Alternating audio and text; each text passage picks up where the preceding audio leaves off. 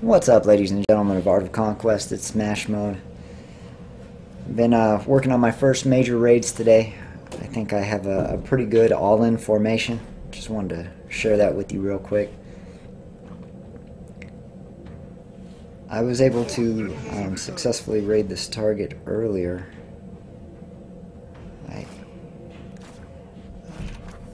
Ideally, you would want 2 more silver tanks where I put those bronze tanks. But yeah, let's see how this goes. It went fairly well last time. I imagine it should go even better this time. So let's see. Ooh, I don't know. He has some really solid defense. Let's see. Gotta get it out of there as fast as possible. Let's get some extra archers. Well, the good news is he doesn't have any silver archers up there, so let's bubble up.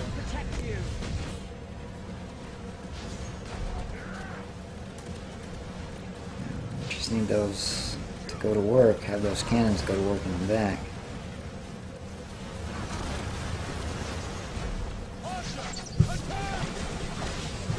Yeah, so I'm running, as you can see, I have a front line full of mechs. We have 3 of the Rocketeers, we're running 5 tanks, and then 3, well, one of them was destroyed, but 3 of their mortar type units. Oh, I should have summoned that a bit earlier. We're going to miss out on some loot. And reload, optimize the loot, get a little bit more.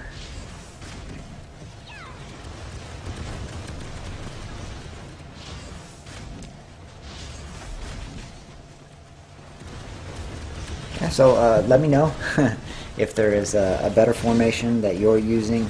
Like I said, I'm still learning with the Dwarves.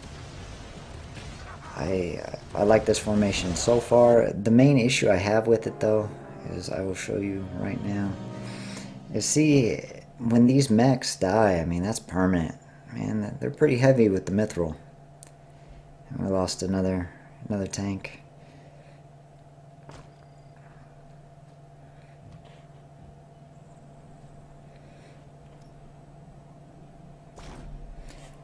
Also, just wanted to see what was in this with you guys.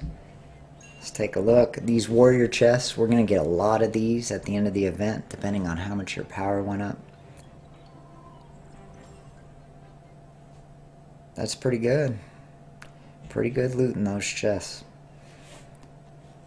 Alright, well that's my starting formation so far.